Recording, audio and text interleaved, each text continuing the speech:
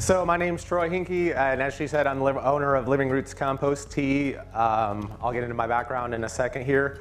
So I was brought here to give a day intensive on compost tea mainly, but to get good compost tea, we need to have a little bit of a knowledge of the soil food web and compost. So this morning we're going to be going over the soil food web basics and ways that I've come up with to make, not that I've come up with, but that I have used to make good compost with good high quality biology for using in compost teas. So this morning we're going to be covering compost, and then we'll have a presentation. We'll go outside and check out, if any of you have heard of the Johnson-Su bioreactor. They've got a few going here. We're going to check out one of those. And then after lunch, we're going to talk about compost teas with a presentation. And then we've got some brewing here, and we'll go check out the brewer. And then grab some samples, and we can put something up on the microscope, or up with the microscope on the thing here. And then we'll have a question and answer also in the afternoon. And we can have a question and answer over this morning too with compost. It's going to be packed with information. The name of this presentation that I come up with is Setting Up On-Farm Composting Systems for Quality Compost on Any Scale. So my background, I was the compost production specialist at the Rodale Institute in Kutztown, Pennsylvania. And I was super fortunate that I got to work with Elaine Ingham that was there as the chief research scientist. So I worked side by side with her doing compost and compost tea research on a large and small scale. So I went to Rodale from Tennessee, and then went with the intention of going back to Tennessee, and went back to Tennessee and started an organic farm for a year with my partner, and we ran a 10-family CSA, so I've got a background in organic farming as well. And then I worked with an organic landscape company in Nashville as their soil specialist. So worked with landscapes also, landscapes and lawns. And then I worked at a large-scale compost facility in the Nashville area that composts plant matter, tobacco, food waste, wood chips. So I've got the experience with a large-scale compost facility. And then I started my business in 2017, and I've been working professionally with the soil food web or compost for about 9 years now. So what we're going to talk about today, or at least this morning, is the soil food web basics. Has everybody here heard of the soil food web? I have this set up kind of from a beginner to medium skill level. So the things that I'm going to be talking about, you guys are going to be kind of like, okay, yeah, I already know this, or at least some of it, but I just wanted to warn you that this presentation is set up for people who may not know anything about composting. So we're going to get into ingredients for composting, management of turned piles. So I called it turned because they're going to normally be aerated piles, but I also do static aerated piles. So turned piles, small thermal, large thermal, windrows, aerated static piles, and then we'll go over vermicomposting on a few different scales: home vermicomposting, medium scale, and continuous flow through bins. And then we'll be talking about the Johnson-Su bioreactor. I'm just going to play the video from YouTube. If you guys haven't ever heard of that, I'm just going to play the video from YouTube because it's best to just let them explain how they do that. And it's 10 minutes long, so I can kind of go over why they do what they do, and then we'll go out and check out the Johnson-Su bioreactor outside here. Okay, so soil food web. I believe most of you here have probably heard of the soil food web at least, or seen the little graphic on the soil food web. This is the very first part of the food chain before we ever get to us or other mammals. It's called the soil food web, and that the interactions between them aren't necessarily linear, and some things are eaten by or eating other things. And the important thing about this is that we've got plants that are photosynthesizing and using energy from the sunlight to create carbon that they're pumping into the soil. And we've got microorganisms that are feeding off of the carbon that's being pumped into the soil through plants, and also through residue from plants, dead plant residue from organic matter. And from this first level of bacteria and fungi who are decomposing things, that starts the chain or the soil food web, and predator-prey relationships. So the most nutrients in the soil in the world are held in microorganisms. And rather than thinking that we need to manage plants by putting chemicals down to give them nutrients. We just have to realize that the nutrients are either in the soil in microorganisms or in organic matter, and take advantage of that by either adding organic matter through plants and plant residues, along with getting good biology in there. So we've got bacteria and fungi. We're going to be covering all this throughout the presentation here, but we got bacteria and fungi who are breaking down plant matter, and then they're predators who are coming along and eating them and releasing all those nutrients that they're holding in their bodies. And as they poop that out, it's going to be in a plant-soluble form, so plants kind of manage their own needs through that. So the first decomposers in the soil food web are bacteria and fungi. Bacteria decompose things that are lower carbon to nitrogen ratio, so things that are 30:1 or less carbon to nitrogen ratio. So green things like blades of grass, weeds, things without a whole lot of lignin and cellulose. And then we've got fungi, and the type of fungi that decomposes things is called saprophytic fungi. So there's two types of fungi mainly in the soil. There's saprophytic fungi and there's mycorrhizal fungi. Saprophytic fungi breaks down dead plant matter, and many of you have probably heard of mycorrhizal fungi. Mycorrhizal fungi has a symbiotic relationship with plants. So saprophytic fungi eats away at woody cellulose, lignin, stuff high in lignin. They release enzymes and acids to break it down. Bacteria and fungi both don't really have mouths that they eat things with. They instead secrete things from their body that chews away, that allows them to digest that material then. So mycorrhizal fungi, if you have heard of that, when we're talking about compost, you're not really going to have mycorrhizal fungi in compost. You may have mycorrhizal spores, but you're not going to really have mycorrhizal fungi because it's an obligate symbiont, which means that it needs a host plant to have a symbiotic relationship with. In saying that, just on a side note, like if you ever see potting soil that has mycorrhizal spores in that, the mycorrhizal spores need to come in contact with a root in order to sporulate. And if you buy a cubic yard or whatever, a big bag of potting soil that has mycorrhizal spores in there, you're kind of wasting your money because there's a lot of spores in there that aren't even going to come in contact with the root. So it's better to buy a powder. And that's just a side note and suggestion for all of y'all that want to use mycorrhizal spores in the future. This is not the best picture, but it's a close-up of saprophytic fungi on some wood chips. So this is one of the large windrows at the compost facility that I worked with, and I found a little chunk of you can see wood chip here, wood chip.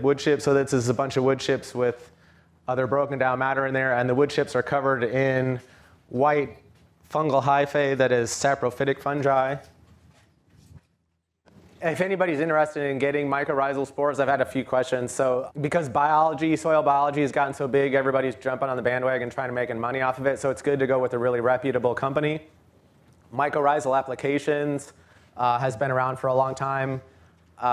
So they know what they're doing and should have a good product. That's who I always go with. And you can get liquid and powder forms. And then Bigfoot mycorrhizae. So the guy that started Mycorrhizal Applications sold it, but his son started a company that's called Bigfoot mycorrhizae. And they add worm compost and biochar to their little mixes to help get the biology going better. And then Paul Stamets has, I think it's called Myco Grow. If you guys aren't familiar with Paul Stamets, I would definitely check him out. He's a huge mycologist, big into mycology. He's not a huge guy. There's a newer film out called Fantastic Fungi that is amazing. And if you haven't seen it, you should really go and try and find a screening near you. It's incredible. Paul Stamets is in that movie. So yeah, he also has a product. He mainly does medicinal mushroom stuff, but I don't know how long ago it was that they just started coming out with mycorrhizal stuff too. So his should be good. And this is a product that you're into your compost and No. I was just mentioning, I wouldn't have even brought it up because it's not normally in compost.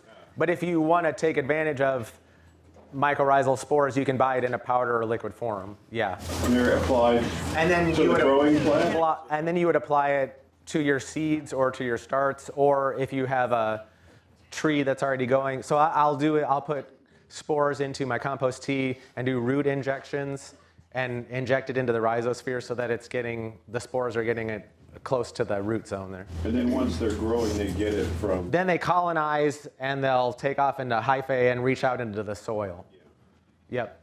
So mycorrhizal fungi, I like to call them extendo arms.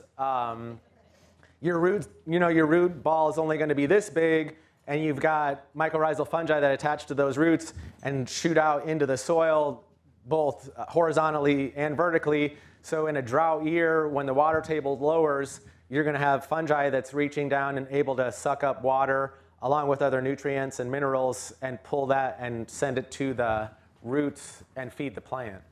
And then how plants talk, it's a PBS documentary that's like 45 minutes. You can find it on YouTube.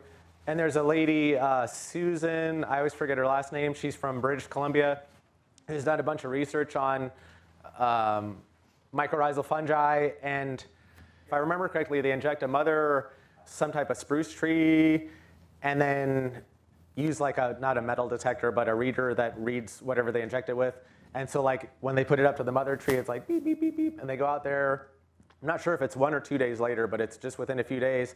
And they go around and test different areas around there, and there's saplings close by that have been injected with, or have been filled with what that mother tree had been injected with it. So it's sending out whatever nutrients that the saplings need through their roots into the mycorrhizal fungi. So there's this whole network underground that they're talking and communicating and feeding each other. And I also learned that a mother tree can detect a disease in an area in a forest and will not allow a sapling to grow because they know it's not going to thrive in that condition, so they won't allow and send nutrients to that area so that the sapling doesn't grow too. So it works kind of in the opposite way, which is pretty fascinating. Just to recap real quick, we've got bacteria and we've got fungi. Those things are breaking down carbon, nitrogen in plant residues. The main thing they feed off of is root exudate. So plants are photosynthesizing, turning sunlight into mainly sugars that they're pumping out through their roots.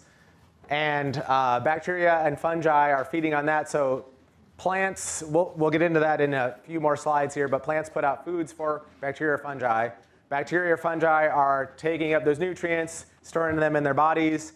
And then when we're going to get into the next slide here is going to be their predators that are going to come along and eat them.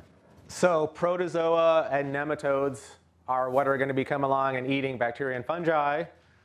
Protozoa are made up of testate amoeba and naked amoeba. I've got a picture coming up here of a testate amoeba. Flagellates are, I always forget any better example than like most people know what sperm looks like. It's got a little tail that swims around. That would be like what a flagellate is. It has flagella, which is their tail that propels them through the water. And then ciliates are another type of protozoa. I'm not wanting to see ciliates. I am wanting to see amoeba and flagellates, but ciliates are a sign of low oxygen or anaerobic conditions. I'm looking for them, but I'm hoping to not see them. And then nematodes. Nematodes are identified by their mouth parts. Most people, if you've ever heard of nematodes, it's most likely in a negative way because of root knot nematodes. Root knot nematodes are a big problem and a pest, but the most nematodes in the world are beneficial nematodes. And I can't remember the exact fact, but I believe it was out of any animal in the world, there's more nematodes than anything else. But yeah, so mainly what I see is bacterial feeding nematodes. So obviously bacterial feeding nematodes are eating bacteria. Then there's fungal feeding nematodes that have a spike, like a spear. It's called a stylet, and the spear stabs out through their mouth and stabs into fungi and then sucks the nutrients out. And then you've got predatory nematodes, which normally go after root-feeding nematodes, but will also get after other types of nematodes. But their first source of food, preferred food, is root-feeding nematodes. You can purchase predatory nematodes if you were ever to have an issue with root knot nematodes. I've never done this, so I don't know exactly how it works, but you can look up biological, like Google biological pest management or whatever, and purchase them. And then the root feeders, which are parasites and parasitize plants and cause issues with your crops. The root feeders also have a stylet, but they have a little different structure in their kind of esophagus area that shows that they're different from the fungal feeding nematodes. So this is the head. This is just the front half of a nematode. Let me use my pointer here. This is the mouth. This is the esophagus. I've got I don't know if I can find it because I couldn't find it the last time I looked, but I've got a cool video where you can see the organs pumping and the bacteria gets sucked through the organs here, back through the back end. And like I said, they're identified by the mouth parts. This one doesn't have any crazy mouth parts or any stylets to show this is a bacterial feeder right here. Most of the slides I'm going to show you are at 400 times magnification, and I'll try to point out what magnification I'm at when I'm looking at this for anybody who's more nerdy and cares. This one should be 100 times magnification, and this shows the full nematode. This is the head and the mouth, and this is the tail. The tail is normally always kind of pointy. Sometimes they'll have even like a single hair that goes out, and they look like a snake, and they're normally really wriggling hard when I'm looking at a sample to the point where you have to kill them or slow them down to identify them. So when I'm looking with my microscope, and we can go over microscope stuff later this afternoon when we're talking about the microscope, but I'll see them and note them, and then I'll come back once I've noted everything else and then use a lighter underneath the slide to get them to either killed or slowed down so that I can then focus in on the mouth part right here and see what kind of nematode that it is. This right here that looks like an olive is a testate amoeba. So this is a shell that they live in, which is the test. And sometimes there's kind of a line right here, which is like the blob that's like part of their body. And sometimes that will come out of the shell while they're eating. But normally, I guess it's because of shaking them up in the sample, they'll be in their test, kind of like a turtle sucks its head back in its shell when it wants to protect itself. And then it's full of bacteria here that it's eaten.